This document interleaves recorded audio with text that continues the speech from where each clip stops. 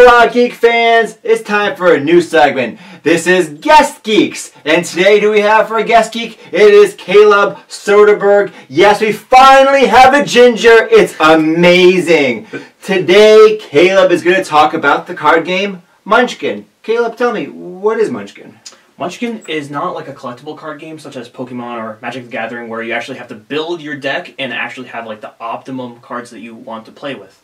Munchkin it works sort of like a board game, but with cards. It's kind of hard to explain, but instead of having, like, for example, if you play Dungeons and Dragons, you might know that it's all in the imagination and all you have is like a single piece of paper. That's a good one, all in the imagination.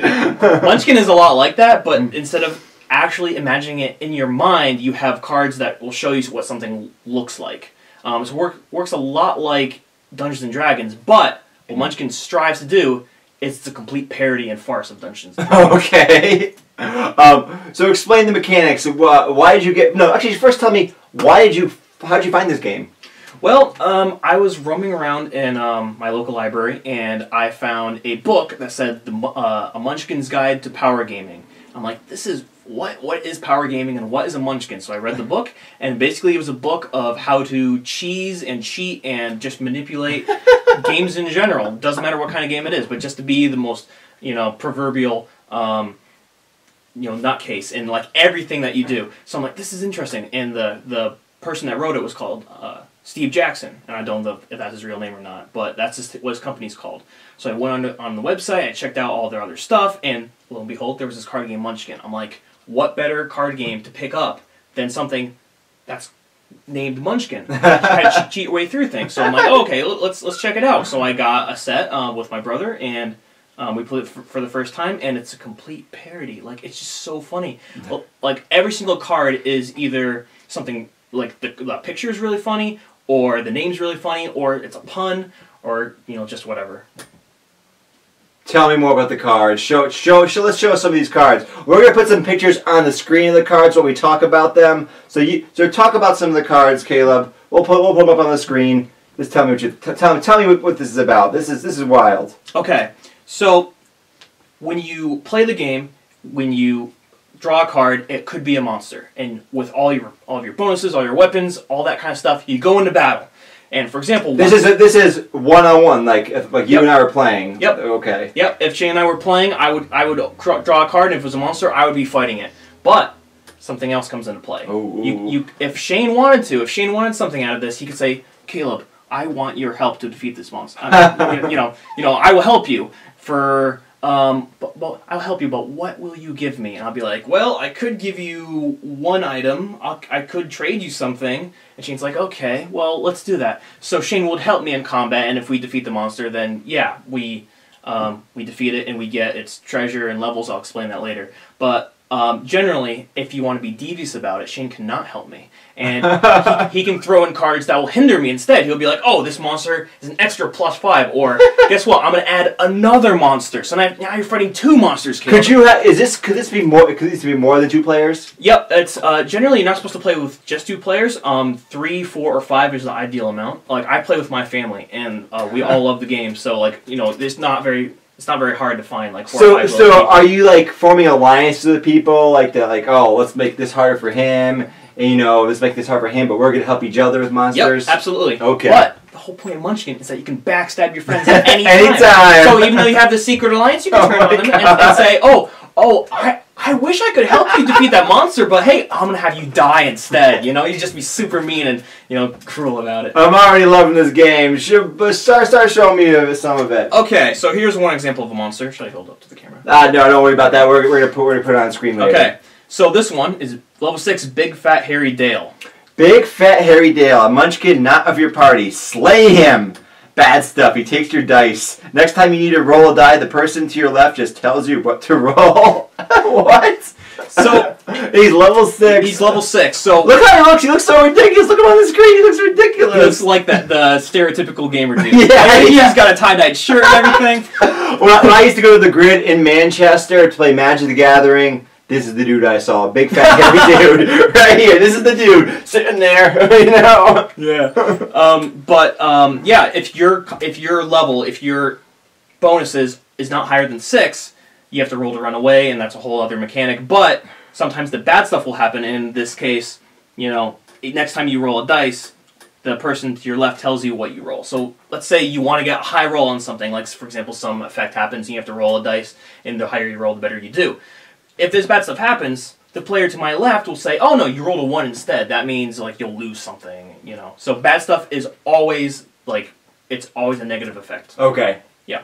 And next, I have a level 20 plutonium dragon. Ooh, a deadly plutonium dragon. Ooh, will not pursue anyone of level 5 or below. Bad stuff. You are roasted and eaten. You are dead. Wow, this is epic. That dragon that's an epic drawing. I can't, there's no way I could draw that well. I'm astonished. So this guy is one of the toughest monsters in the game, and I love the picture. That picture's ridiculous. Yo, no, don't worry. I have so many more pictures that I could show you. But yeah, on the bottom here it says 2 levels and 5 treasures. So this entire game is based on like its winning mechanic is completely based on levels. So for example, when you kill a monster or you have a card that says something, go up a level. How do you kill a monster? So there's die, right? You say. Yep. Mm-hmm. So what's a standard turn play out like? Okay, standard turn. So for when it's your turn, the first thing you'll do is just range your cards, make sure you have all your weapons equipped, you have everything, you know, situated, and then you draw your first door card, which is what the monsters and other things are. That'd be like your deck in Magic the Gathering? Yep, absolutely. And you would draw that, and if it's like, for example, a monster, you would fight the monster immediately with all your bonuses. You can ask other people for help, people can screw you over, whatever. But so you're starting with though a core group of cards. Yep. Like how are those cards dealt to you? Are they at random?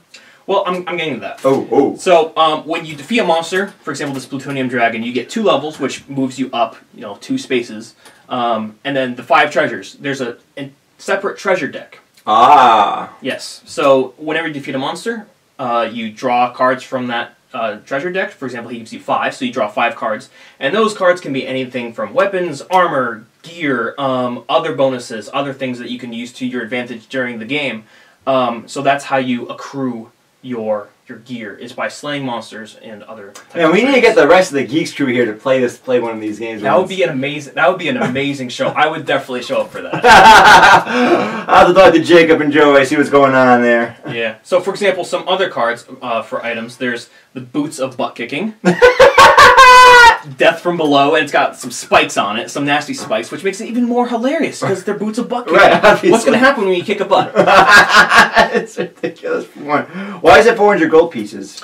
Okay, so the 400 gold pieces is another mechanic in the game where, let's say you have a whole bunch of worthless items that you don't need or you don't want. You don't want to give them to other players because that will give the other players an advantage as well. If you have 1,000 gold pieces worth of items, you can sell those, basically just discard them, and you go up another level, so bringing you one step closer to victory. So it's always only 1,000 gold pieces. Yep. Okay. You can do 2,000, which will put you up 2 levels, but you have to have at least 1,000. So the gold otherwise is worthless unless you have 1,000. Correct. Okay. Yes.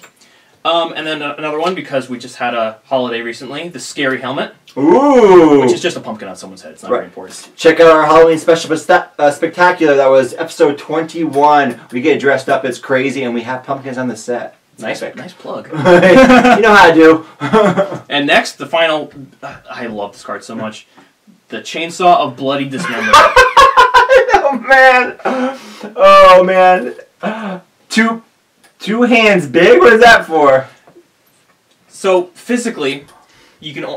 most people have 2 hands. Most people. Most people. Octopus people don't, but that's... No, of course not. That's a whole different game. In Munchkin, you can have 2 hands worth of items. You can have 2 one-hand weapons, or you can have 1 two-handed weapon. Okay. So you kind of want to weigh up, oh, do I want to use these 2 items, or 1 two-handed item? You know what I'm saying? And also on the bottom of the card, it says big. You can only have 1 big item total. So you can't have 2 big items. If you do, you have to trade it or sell it or whatever. You can only have 1 because, you know, obviously, not all of us have huge muscles. So you can't have 1 big item. Anything else you want to say about this game? Sum up the game and your experiences playing it. Like you're having like how often do you play this game? I mean, how much are you into this? I mean, Caleb here, he came to me with this idea. I mean, we're starting this Geek Guest segment, and there's a number of people that are interested in being on. If you're interested in being on, you know, comment on YouTube, comment below, comment on Facebook, let us know. You could be on the show. We're in the Willimantic area. Caleb, you brought this to me as something you wanted to talk about, so you enjoy it a lot. I'm very passionate about this game. How often do you play it? Well, ever since school started, not that often because I've been busy with school and homework and all sorts of stuff. But in my free time, you know, whenever my family's available or my friends are, I say, hey, let's go play Munchkin. So when you say your family, are you talking about like your mom and dad? My dad loves this game. I'm not even kidding. My family loves this game so much, so much so we've spent like over $200 total on like Munchkin supplement cards and other decks. Okay, Munchkin is not just Dungeons and Dragons themed. There's space one. There's a kung fu one. You know, pirates, fairy princesses, all sorts. They got Vikings. Oh yeah, yeah. one of the cards is a Viking duck, and if you get the Viking duck, it's like you should know better than to pick up a Viking duck in a longboat, and you lose levels. Oh, what? Yeah, it's crazy. It's like, you know, cards. It's so random. I know, but yeah, I mean, it's just a great game I love to play. I usually play, you know, like probably once a week if I can find the time.